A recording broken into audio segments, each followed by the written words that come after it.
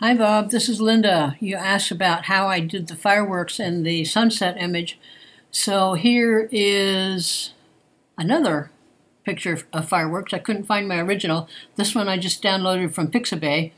And notice that it has a dark background here, which makes it easier to extract. Not really extracting, we're sort of just faking it here. Notice I drag this into the sunset. Here it is, layer 2. Notice it's in screen mode.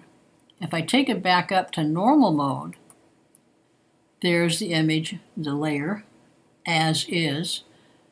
Remember, the darkening group here makes whatever's dark on this layer darker underneath. Whatever's in the lightening group here leaves behind what's here, gets rid of what's dark here, leaves the light, gets rid of the dark. So if I go to screen mode, it is essentially screening out the black and leaving behind the fireworks. I did go in and do a levels directly on this layer, which of course I shouldn't have done. I should have gone to a layer mask, but that made it a little bit sparklier here in the middle. So I tried it with your image. It was too busy, too much going on in the background with all of the buildings and whatnot. It didn't work. But I have your friend's image here.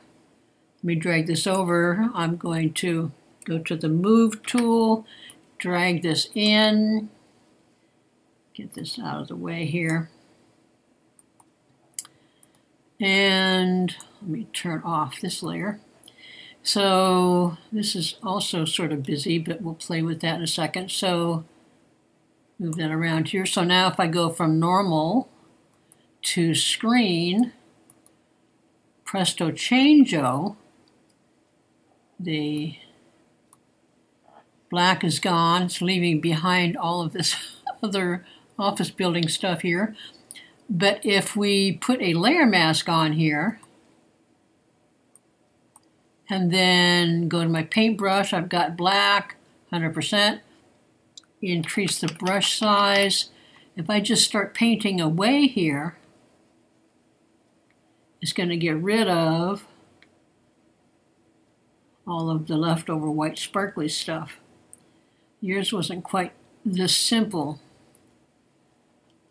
So now it is, notice you can see, I don't know if you can see this on the video, it's a little bit lighter here, and the sky is gone here, so it would take a little bit of playing here. The other image that I had on my one I sent didn't have this leftover white stuff. So, whoops, wrong key here.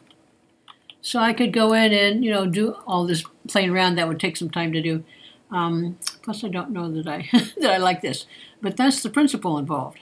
So now I could also click on the thumbnail of the image, just go directly to levels, see if we want to brighten it up a little. Oh no, see, that brightens the sky. Then the gray, if I go like this, so now the gray tones, which is the problem in the sky, in the background there, if I move this, the gray tones to the right, it gets rid of that.